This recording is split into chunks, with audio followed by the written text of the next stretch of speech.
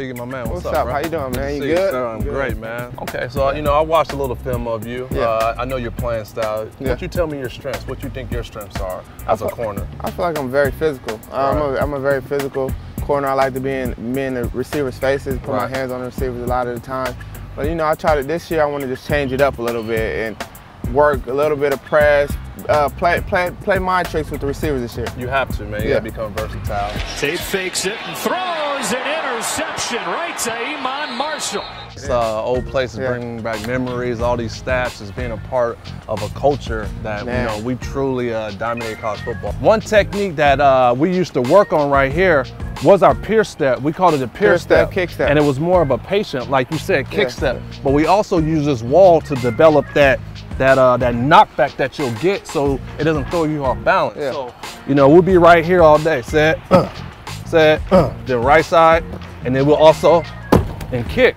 So all this did, man, is getting your punch solid and be able to absorb that as well. So I think, you know, if you take your technique, that inch and all that, hit that wall, or even have a bag with somebody running into you, will give you that more confidence, will give you more confidence to be patient at the line and also use your physicality.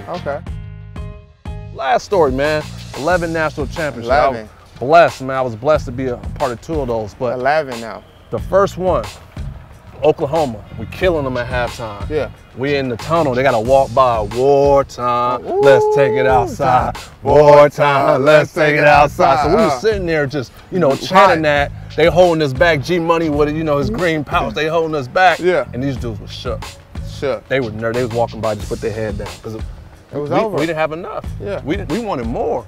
So man, what I'm telling you, man, is that you gotta take that mentality and transfer over to the field, and also get everybody to rally behind you. It's contagious, man. When they see that energy, when they see you run to the ball and finish in every play, it's contagious. Everybody start developing, but somebody has to take that lead. And being a young guy, the confidence that you have, the physicality, and the year you have right now, transfer that over and start building that, man. I got you. You gotta come down to play football. At the end of the day, we both play football. We all human. We all just hit them. Hit them. Just hit them. I like it, man. This guy right here, he's a pro, man. I like it. Well, it was a pleasure again, bro. Yes, sir. Appreciate that.